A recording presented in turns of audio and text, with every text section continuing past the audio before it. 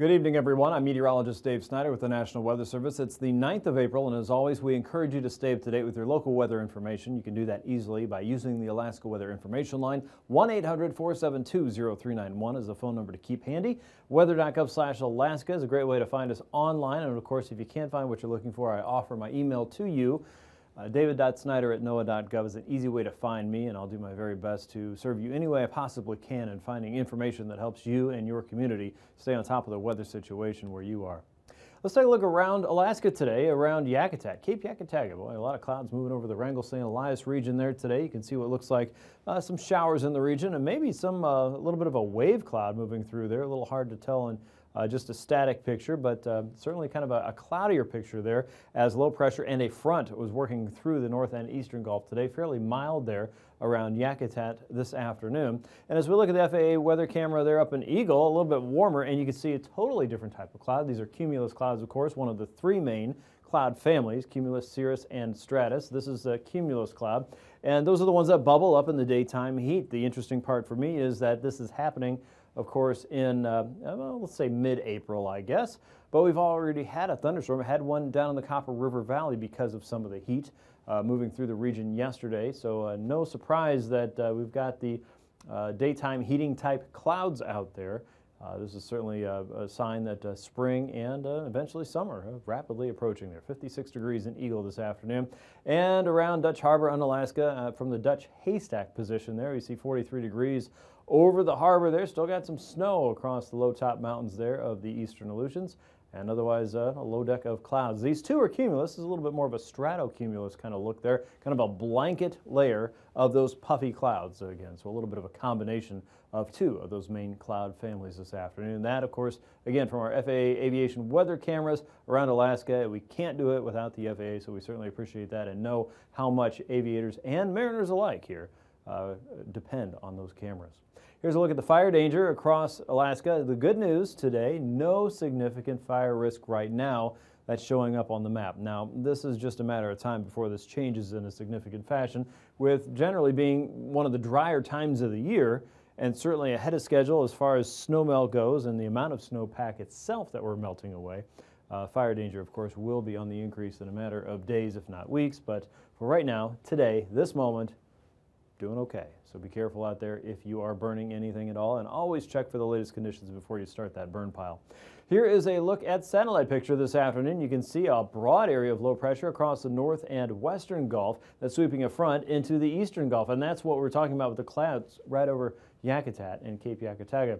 As this is moving north and east, we get that onshore flow continuing into southeastern Alaska, and you're due for several waves of cloud cover and maybe some showers in the next couple days, but you're also due for a little more heat and sunshine. But it's not going to happen for everyone all at the same time. In fact, as we go through the next couple days, some areas will get some sunshine, and then some other areas will get some cool, cloudy weather, and then we're going to flip it the next day. So it'll kind of even out a little bit, but be prepared for some changing conditions in southeast toward the end of the week.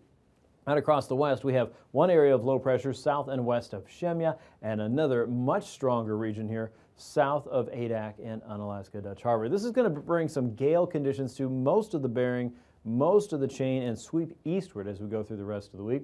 In the meantime, you can see kind of the blow off, the moisture that's being pushed out into the eastern interior, and kind of the leftovers that are working their way up the west coast. Overall, this is, again, one of the drier points in the year, so we shouldn't expect any widespread or heavy precipitation from storm after storm after storm. But what we are seeing is kind of an active period shifting back into the eastern Gulf and across the North Pacific, crossing from west to east. So that trend does continue there. As we look up across the north, you can see some cloud cover across the Chukchi coast and the eastern Beaufort Sea. In those regions, we're mainly watching for some low clouds and a little bit of fog, perhaps some light snow. That'll be the trend there for the next couple of days. As temperatures certainly are cool enough to support that. Look for a high across the Arctic Ocean that's sweeping in a north and easterly flow inland, and of course that's trapping that cool, shallow layer on the north side of the Brooks Range. Some of that is making its way over and around Arctic Village. Maybe as far south as Fort Yukon, you might see some light snow this afternoon. Here's our low pressure system across the north and western Gulf. That's holding around 999 millibars, give or take. The front itself is moving toward Prince William Sound and over southeastern Alaska. And if you look carefully here across the west, you can see two low pressure systems, the strongest of which is at 965. That's still south of the chain. A trough of low pressure lies across the interior, and with that we expect to see a scattering of snow showers in the region. High pressure is trying to set up and hold across the upper Tanana and the upper Yukon valleys. That's around 116 millibars. Low pressure across the north and eastern Gulf will gradually diminish, and the focus is going to shift on the low south of the Alaska Peninsula and the eastern chain. That's sitting around 977 millibars. The low out across the western chain, about 984. You'll see some breaks in the clouds around southwestern Alaska, primarily Bristol Bay and up toward Nunivak Island, but that the break should be brief. Try saying that 5 times fast. And low pressure will continue across southwest to drag in moisture over Bristol Bay, ending the break, again making it brief. And low pressure south of the central chain at 961 millibars will reinforce the wind and the gales that you'll see across parts of the Alaska Peninsula and the North Pacific waters. Low pressure sitting across the Gulf will hold around 1,005 millibars. Here's the important part of what I'm about to say. If this holds as a triple point area of low pressure where we have an occlusion, warmer air, and then colder air, if this holds and works its way northward a little bit more, that's going to significantly impact the amount of wind we see across the northern parts of the Gulf, including Prince William Sound. So as I go into tomorrow, the first thing I'm going to look at with the forecasters here is see if this is going to show more of a triple point type setup into Thursday. If that's the case, you're going to see winds go way up across the forecast areas for Prince William Sound, probably back toward the Barren Islands and maybe into north and eastern sections of the Gulf, because this will have an opportunity to strengthen a lot more than what we're showing right now. So if you're in the northern Gulf, Prince William Sound, down past Resurrection Bay, into the Barren Islands, you're going to want to keep a watch on this area of low pressure here and see if that changes in the forecast at all. Across southeast, northern areas tomorrow probably get some sunshine. Central and southern parts of southeast probably a better chance for rain showers. But notice there is a heaping handful left for everybody else as that moves northward. Across the interior, snow showers, hit and miss, really nothing too significant it looks like, but still holding on to some of that cold across the north slope. As we get into Thursday, that goes away. It looks like it's going to be warm enough for rain showers, if not just drizzle across the north slope and the interior. And once again, our low pressure system has kind of been absorbed into this area of the frontal boundary itself, which is good for wind. But if you don't see that as we're looking through our weather information in the next couple days, remember that low, if it's still hanging on, is really going to bring the winds up quite a bit. As we get into Thursday, another round of rain approaches the outer coast of southeast. You may see some snow showers across the higher terrain of Wrangell, St. Elias, around the Chugach into the Kenai Mountains, but most areas are going to be dealing with warm weather, a 970 millibar low across the southern Bering Sea, sweeping stronger winds across Bristol Bay, Nunivak Island, St. Paul, St. George, and then our northerly colder flow working its way back into the central and western chain. Places like Attu probably dealing with rain, if not all snow. Let's take a look at temperatures. 30s overnight for southeast, mainly almost 40 degrees really. Lower 30s for most of south central, just pushing the freezing mark if not below. 36 in Kodiak, 29 for Fairbanks, and temps from 5 to 10 below across the north slope, including Utqiagvik and Wainwright. 20s for Norton Sound, 20s and 30s for southwest, the Alaska Peninsula, out toward Dutch Harbor and Unalaska, closing in on 40 degrees. 34 in St. Paul, up to 41 by Wednesday afternoon. 40s and 50s for the middle Tanana Valley, including places like North Pole. 51 in Eagle and about the same in Northway, close to 50 degrees in southeast. 46 in Kodiak, King Sam and Dillingham, almost 50 degrees. Bethel about 47, and Wainwright near 8 degrees. Overnight lows there warm up considerably Thursday morning, about 0 or so, maybe even warmer. 20s and 30s for south central, 40 in Kodiak. Southeast, you're looking at temps at or above freezing, closer to 40 around Sitka, 25 in Eagle. Ambler and Bettles in the 20s overnight, 30s for southwest, and mid to upper 30s for the chain and the Alaska Peninsula, and warmer again in the Tanana Valley Thursday. And now, aviation weather around Alaska. On to aviation weather now. IFR concerns will continue around St. Paul, St. George, and up to St. Matthew. And around many parts of the central and eastern chain, we'll be looking at continued IFR, especially in the morning hours. Widespread marginal conditions across the Gulf, especially the north and eastern Gulf Coast, with IFR across some of the higher terrain in southeast all the way up to Haines and Skagway and above.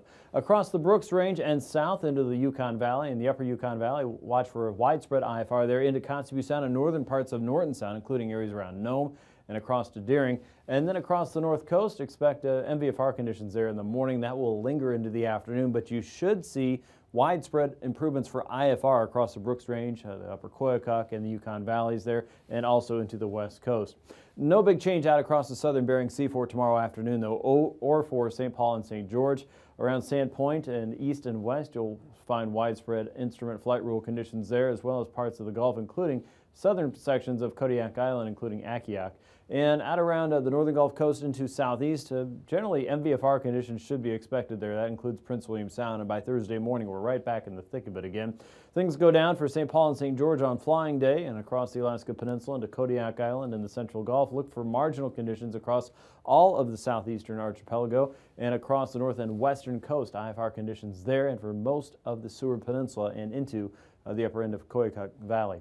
Across Thursday afternoon, you'll see a little less improvement than we did on Wednesday afternoon. There will be additional areas of clearing, though, across southwest into the central and eastern interior. Northwest, the Kobuk and Noatak Valley should improve dramatically, but IFR conditions are going to linger across the north slope from Kaktovik all the way down toward Atkasuk and westwards through some of your northern passes there.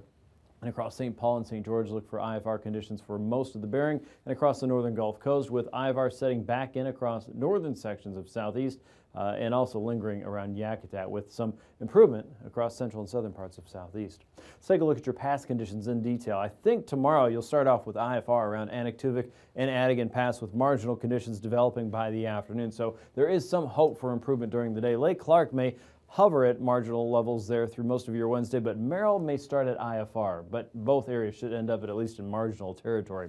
Rainy Pass, we expect to see marginal conditions throughout the day. Windy Pass probably starts at IFR, but then sees a dramatic improvement toward VFR. Isabel Pass likely holds at marginal levels most of the day.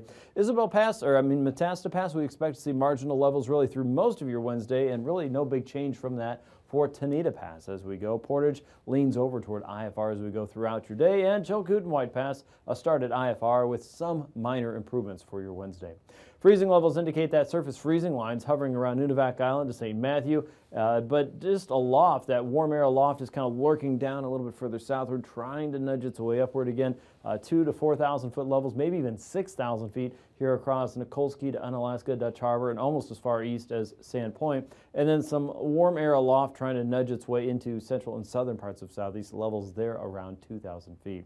Icing potential is also creeping upward there, below about 2,000 feet to above 7,000 feet across the north slope. That means you're going to have a layer of about 5,000 feet. Never do math live on TV, that's a big rule. But about 5,000 feet there where the icing's probably not as likely to occur across the north slope. So if you can get up in that safe zone there, you might have a little better time. And above 6,000 to 7,000 feet across south central, and that includes Prince William Sound and parts of the Chugach Range and the Anchorage Bowl, as well as a large part of the Susitna Valley. Across the central and western parts of the chain, above 9,000 feet before you run into isolated moderate, and then a greater risk there out across the open waters of the Gulf. What's the jet stream doing right now? High pressure sitting across the North Pacific, nudging that warm air up into south and western Alaska. Wind speeds between 65 and 110 knots. A northwesterly flow crossing the northern Gulf and south central around 50 to 75 knots. So basically we're on the eastern side of a ridge of high pressure, which is what you see across the Gulf. At 9,000 feet, southerly winds are in charge. You can see a high pressure ridge across the western and Canadian Rockies there, coming up with southerly winds across the mainland. Low pressure out across the southern Bering Sea. Wind speeds there anywhere from 50 to about 75 knots at 9,000 and 3,000 feet. So a lot of wind blowing across the chain. Gales widespread out there. South and westerlies moving across the Gulf, and we'll keep light south winds around 3,000 feet. And also for southeastern Alaska, you'll see those winds coming in around 15 to 20 from that south and easterly direction at this level. So what about turbulence? We expect to see a little bit of chop there from Utqiagvik eastward toward Kaktovik and the Alcan border. That's generally below 4,000 feet. Below 5,000 feet, though, for some of our southwest higher terrain, Kodiak Island, Bristol Bay, most of the southwestern Capes, the Alaska Peninsula, and all the way out through the central Aleutians tomorrow.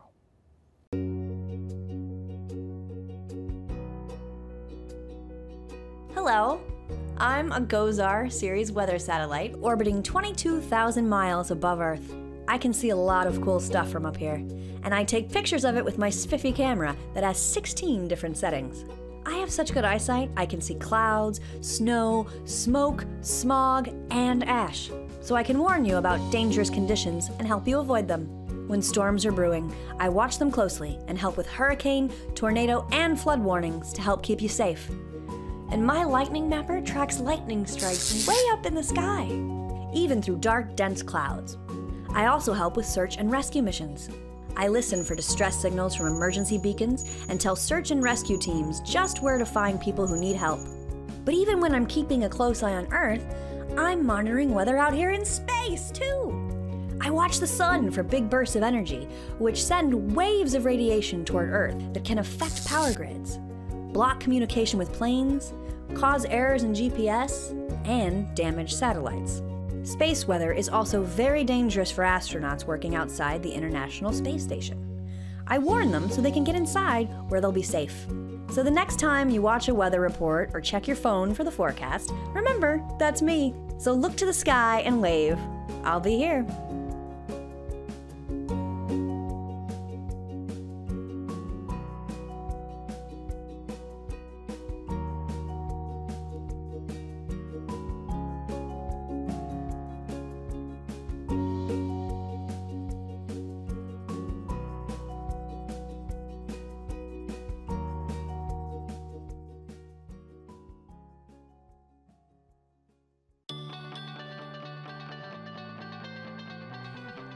Whoa!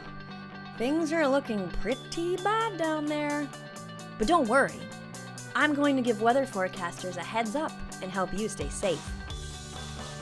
I'm a GOES-R series weather satellite, and one of my jobs is to keep an eye on Earth's weather as I orbit above. But I'm 22,000 miles above Earth. How does your local weather forecaster know what I see all the way up here? First, I have to figure out what's going on. I point my special camera at the Earth and take pictures of the clouds I see below.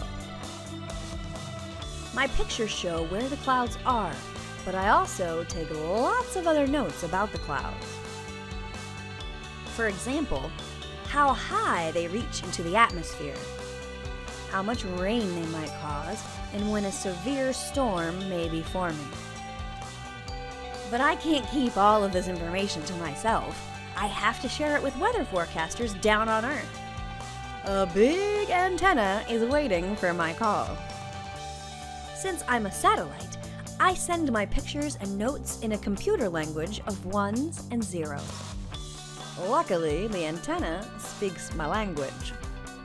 Computers connected to the antenna organize my notes and combine all of the pictures and cloud information and translate them into weather maps. They send a version of the maps back up to me. I'll hold on to these for later. Another copy of the maps is split into smaller pieces. This helps the maps move faster from one place to another. The map pieces are then sent for processing before being sent back up in the sky to a communication satellite. From there, the maps are picked up by antennas at the National Weather Service forecast offices in each region. There are more than 100 offices. I also take the maps that I received and send them out to companies that specialize in making the maps more colorful and better for viewing on TVs and computers. The colorful maps and the maps from the forecast offices then go to your local weather forecaster. The forecaster combines the information from these maps with lots of other information, like model forecast data and radar data, to make predictions about the upcoming weather in your area. And that's how I help you find out if bad weather is going to ruin your afternoon plans. You're welcome.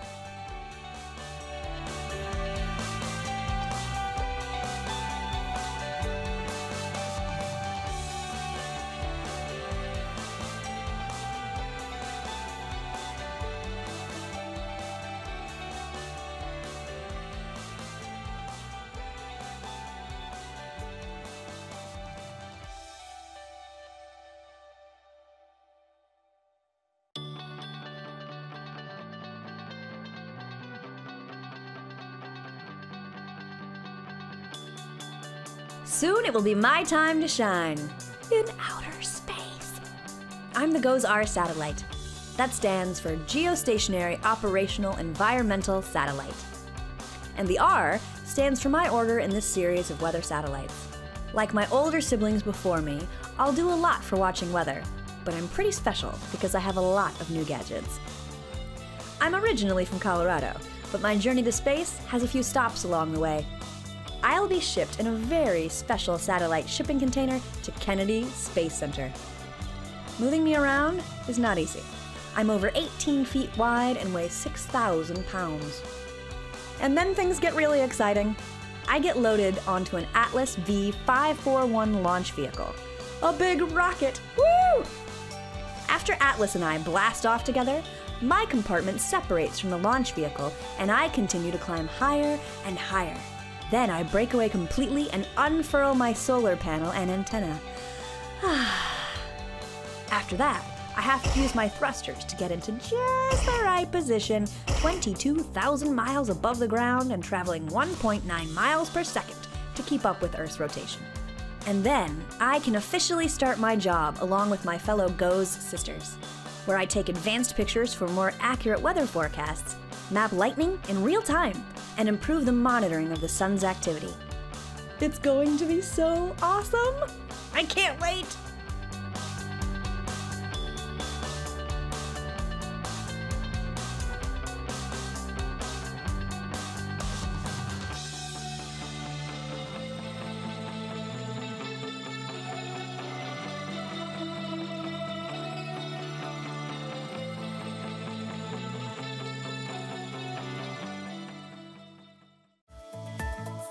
And now, marine weather around Alaska. And on to today's sea ice pack, you'll notice that sea ice conditions continue to change in a fashion that's reducing the leading edge of the ice there further and further north. Around St. Lawrence Island here, marginal ice off to the east, all the way up to Wales now and inside of Norton Sound, reducing ice there across the upper parts of Norton Sound. We're still looking at some higher concentration ice south of Nome, but that's really about it. Still some areas of shorefast ice north of Monac and south and west of Unalakleet, and then not a whole lot left as you head into Eetolen Strait and north of St. Matthew there. So conditions continue to change. Be careful if you're out among the ice and certainly out on the ice in coastal locations. Let's take a look at southeast now. Winds will be fairly light across the inside passage as we get through Wednesday, especially Lynn Canal. Southerlies 5 knots, 2-foot seas there, 3-foot seas in the Clarence Strait, and light outer coast winds there of 10 to 15 knots tops. You're looking at 10 to 11-foot seas. As you get into Thursday, though, you can see the winds coming up from the south and east, 25 to 30 knots there, pushing the threshold a little bit for gales, towing the line as you get toward Yakutat, and then we're into gales as you move out toward Prince William Sound. 35 knots, 12 to 13-foot seas in that direction. Inside passage waters, though, still light winds and generally small seas, 2 to 3 feet, anywhere from 10 to 15 knot winds on the inside. Across South Central, inside Prince William Sound, not bad. Easterlies, 10 knots, 2-foot seas there. Northerlies, light coming in across Cook Inlet, picking up a little bit as you head past Clam Gulch and down toward Homer. 20 to 30 knots, 7 to 8-foot seas generally, and then an easterly flow across the Gulf and outside of Resurrection Bay. As you get into Thursday, though, that's where we start getting into the wind. And remember, if that low pressure system really spins up, this is going to change, but right now we're seeing easterlies, gales inside of Prince William Sound on Thursday, and 45 to 50 knots across the north and western Gulf. Storm force as you get in across the Barrens, you're looking at 16 to 18-foot seas there with a south and easterly flow, and stronger northeasterlies, of course, coming down through Cook Inlet, 30 to 40 knots with seas following at 8 to 10 feet. For Bristol Bay, look for easterlies, 35 knots, 7 to 10-foot seas across the region, and easterly flow all the way down from Kodiak Island into the Alaska Peninsula, and about 35 knots in most areas, 9 to 19-foot seas, I should say, for your Wednesday, with gales continuing there, and then much stronger southwesterlies blowing in as we get into Thursday. You're looking at seas coming up to 25, 32, 40 feet there south of Sand Point. And winds will be considerably less, but stronger across Bristol Bay and the north side of the Alaska Peninsula, anywhere from 30 to about 35 knots across the region. For Wednesday, look for west and southwesterlies for the central and eastern chain. A little bit of an easterly flow feeding back in north of Unalaska and Dutch Harbor. You'll see seas around 11 feet there, 8-foot seas out in the west. Notice that northerly flow cutting in back behind the main low pressure circulation here that's moving across the chain. So a lot of changes during the day on Wednesday. Don't get stuck on any one direction. As we get into Thursday, north and westerly winds coming in behind the system, 30 to 35 knots with 15-foot seas. West and southwesterlies across the central and eastern chain. Notice the strongest winds and highest seas holding south of the chain from Atka to Nikolsky all the way out toward Unalaska. And that west and southwesterly flow will diminish somewhat across the Bering Sea coast waters, but it is going to be still on that stronger side there, 10 to about 16-foot seas expected in the vicinity of that low pressure system. For the west coast, an offshore flow is blowing into low pressure down across the chain. What that means for you is 8 to 11-foot seas on either side of Nunivak Island. Easterlies over the ice in Norton Sound, what's left of it, and 15 knots south of St. Lawrence Island with 2-foot seas. Easterlies blowing into St. Paul and St. George with a 12-foot sea, and that improves as we get into Thursday around the Pribilofs. But that northeasterly wind elsewhere picks up a little bit more, 30 to 35 knots, anywhere from 7 to 15-foot seas, the highest of which will be at around St. Matthew, and it looks like 25 knots there inside of Norton Sound with a 2-foot sea in the open waters there across the west coast. For the North Slope and the coastal waters there, the Arctic coast looking at easterlies over the ice. For the Chukchi coast, anywhere from 20 to about 25 knots. Generally north of Cape Lisburne to Wainwright is where you see the strongest winds. Across the Kotzebue Sound region, generally southerlies, 10 knots over the ice there. That turns to a northeasterly flow on Thursday. Easterlies across the Chukchi coast, and then the winds pick up across the Beaufort. About 25 knots there as you get into your Thursday.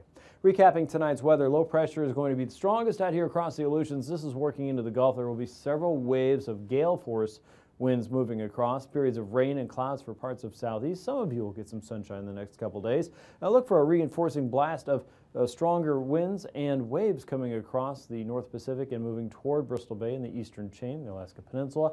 As that happens, it drags the front across the Gulf and sends another round of some rain with a little bit of sunshine ahead of it for southeast. And that should keep the clouds coming across south central, southwest, and warmer weather for many in the interior and the North Slope as we move toward the end of the week. Thanks for watching Alaska Weather. Remember, you can always find us online at weather.gov/Alaska anytime. Good night. These forecasts are for planning purposes only. Call 1-800-WX-BRIEF for a formal pre-flight briefing. Always file a flight plan before you go flying. The U.S. Coast Guard Auxiliary urges you to leave a float plan with a friend or the harbor master before you go boating.